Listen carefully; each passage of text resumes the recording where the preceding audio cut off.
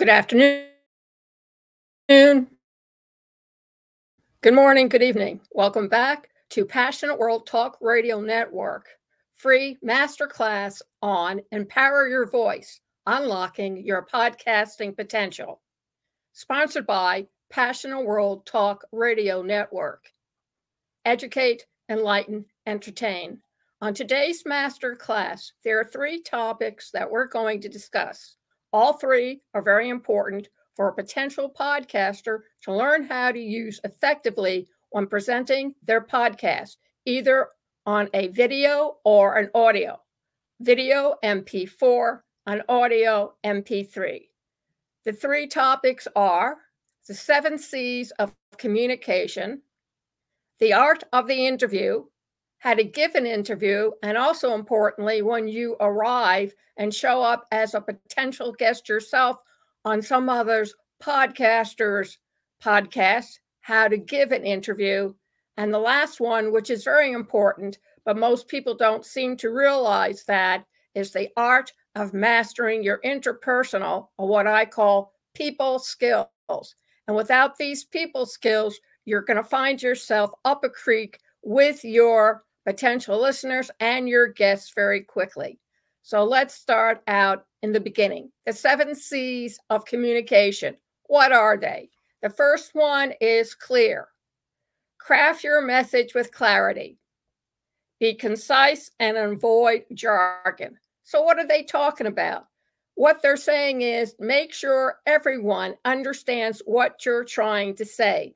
If you're not saying it in a succinct manner, then you're going to have confusion and you're going to have problems. And you'll have probably some people in the audience keep on asking the same question, trying to determine what exactly you're saying.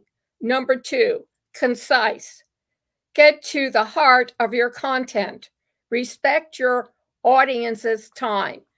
Now, you've heard other podcasts, I'm sure, and sometimes it sounds like around the merry-go-bush because they don't really identify what the primary topic is on that particular podcast.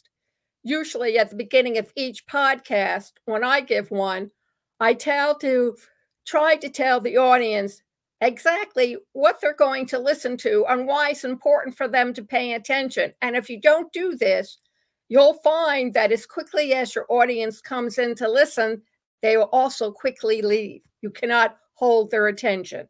Number 3, concrete. Use vivid examples and relatable stories. You want to make something believable, you have to give them good supporting material. I believe in ghosts. Really? Well, when was the last time you saw a ghost? Interesting enough, and then you go on to say, when I was 8 years old, I was lying in bed, trying to go to sleep, and all of a sudden I felt it. The bed went down. Oh my God, the whole blanket just kind of caved down into the mattress. I knew I was the only one in the room. You'll hook your readers. Not only did your tone shift, but you brought them into the story, bringing them and making them believe that they also saw and felt the bed shift under the weight of an unknown, unseen person. Correct. Fact check and ensure accuracy.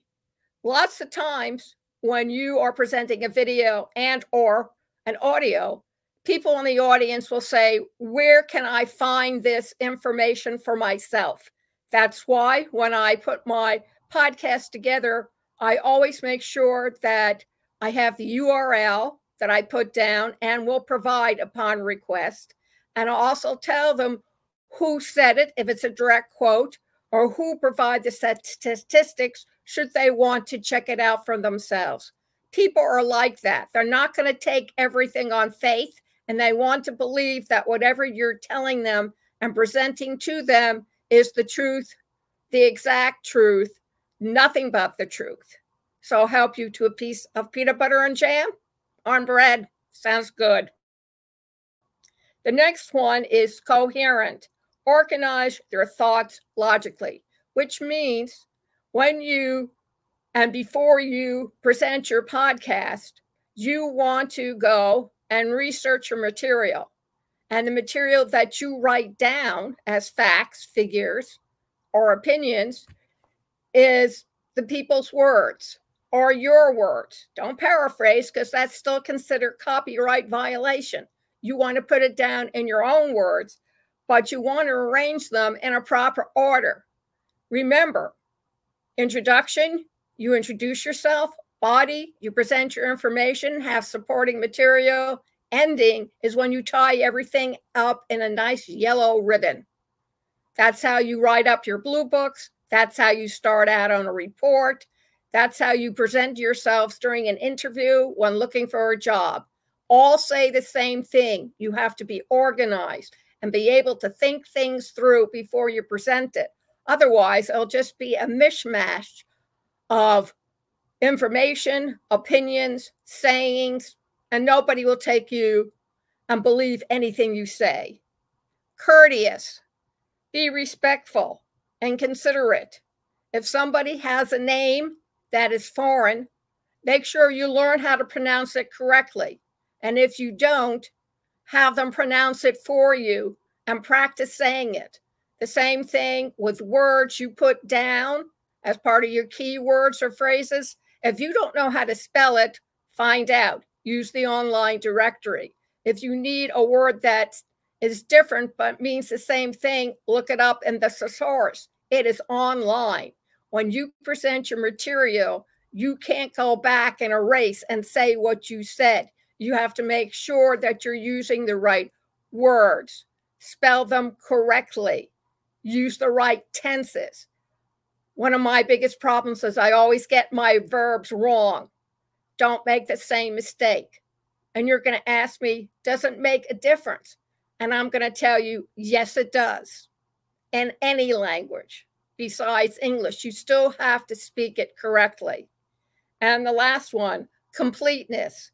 Cover all relevant aspects.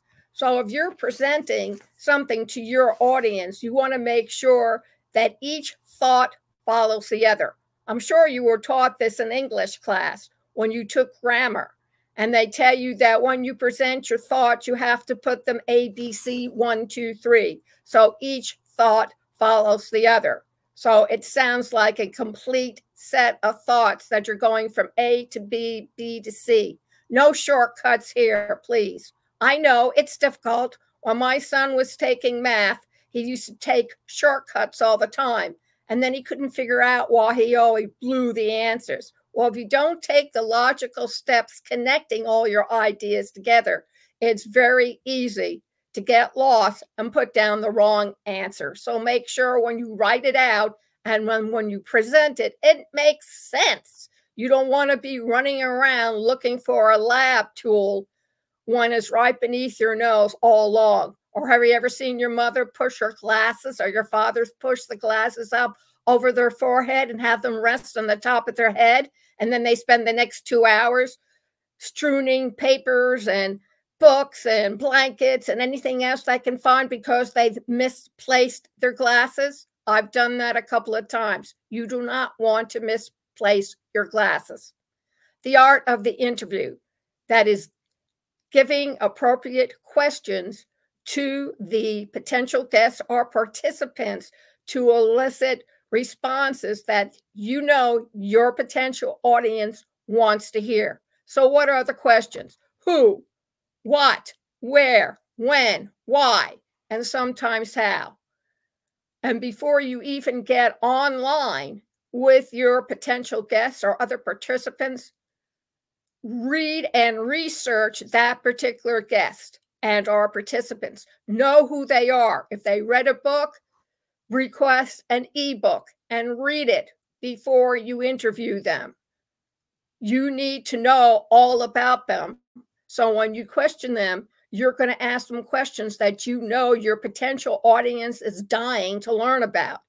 It's your job to make the host the star of the interview. You are there just to draw out the information in an easy, definable manner. You are not there to upstage the person whom you are interviewing. That is the person who is the star. And the whole idea is after this interview, they can then come and say 24 or 48 hours later, you know what, Lillian? Before I tried getting interviews from all over the country and I couldn't do it. And now I'm being besieged with requests, not only here in the States, but in Canada and overseas. Thank you. And that's what you want to hear. Now, as a host, you may be invited to go on someone else's podcast as an expert on whatever you're good at. It could be cooking, it can be gardening, it can be playing the violin. You can show people how to take photographs with an old-fashioned camera, or you can go and show them and how you develop film. Whatever you're an expert on, they are going to ask you questions. So how do you get prepared as a potential guest yourself? Well, first of all, if you've written a book lately, I stress strongly that you read your book and you prepare yourself with those questions. Who, what, where, when, why, and sometimes how.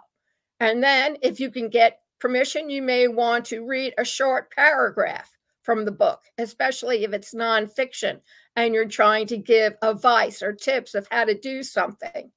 The other thing you may do is tell people that just because you were successful with it and this is how you did it may not always be successful for other people.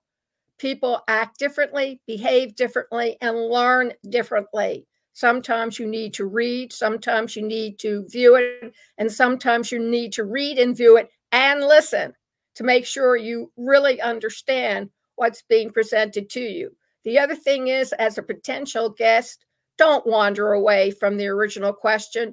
Don't go along until you have nothing else to say. And one other tip, keep your eye on your watch. You are only given so many minutes within a given time. A lot of hosts have sponsors and are running commercials, and they fit it to a format. It's usually a minute between intro and the body, 12 minutes on the body, 2-3 minutes for identification and a commercial, the rest of the 12 minutes, and then the ending commercial. Be mindful of that because the host has the right to cut you off and stop you and redirect you to where you need to be. So keep that in mind. And the third, mastering your interpersonal skills. And the two most important keywords and phrases you should take away from this webinar is accountability and responsibility. You are responsible for how you behave when you're being interviewed, and you're accountable for what you're saying. So if you're quoting somebody directly, please tell the host or tell the guests or tell the participants or the potential audience, you are quoting somebody verbatim, word for word. And you can find Dr. Seuss on page 83 at the URL. Yes, I really did write the sleep book in order to put kids to sleep, and tell them where they can find it. Because social media now is getting very, very wary of people using copyrighted material without permission. And my suggestion to you as the host is to make sure that your guest has all written to the people or person or publishing company and obtain written permission for that, because you will need to protect yourself should YouTube or Facebook have a problem with you using copyright permission without permission. The same thing goes with direct quotes. Make sure you put in where you got the information from and where you got the quotes from, who wrote the article, the name of the newspaper, of the magazine, who gave the presentation. You are required by law to provide that type of information. So you need to do that. Responsibility, you are responsible for asking pertinent questions so that the guest can share their information, and also so the audience can identify with you and the audience in providing the information they have to the best of their ability. Accountability and responsibility is also good for the host to have as well, because they need to be able to back up what they're saying. So those are the things that you need to be aware of when you are doing a podcast, and what you expect also from your potential guests and our participants, or even a co-host. I want to thank you very much for joining us this afternoon. Masterclass, Empower Your Voice, Unlocking Your Podcasting Potential. You can see this all over again at youtube.com/Passionate World Radio, Passionate World Talk Radio, facebook.com/Passionate World Radio. You can also go over to education.passionateworldtalkradio.com/masterclass. It will be posted there. Also on passionateworldtalkradio.com, and it will be /blog, and will be posted on that website. Transcripts are available upon request. Either text 484-364-1032, email pwrnetworkllc@gmail.com. And if you have any questions about additional training, I run classes on Empower Your Voice, Unlocking Your Podcast Potential. We can either do it in a group, or we can do it one-on-one. Schools and businesses, organization, Boys and Girls Club, Girl Scouts, Boy Scouts, listen up.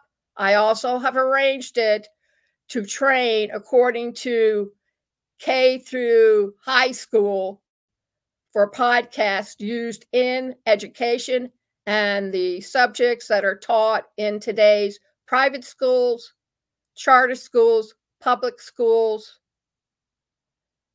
stay at home, homeschooling, universities, and universities. Please contact me at 484-364-1032. Put down what you're interested in, how you want it presented, and we will then arrange a meeting for us to discuss it. Or you can email us at pwrnetworkllc@gmail.com. Thank you once again for joining me this afternoon. And remember, contact me, Lillian S. Cauldwell, at Passionate World Talk Radio Network. Educate, enlighten, and entertain.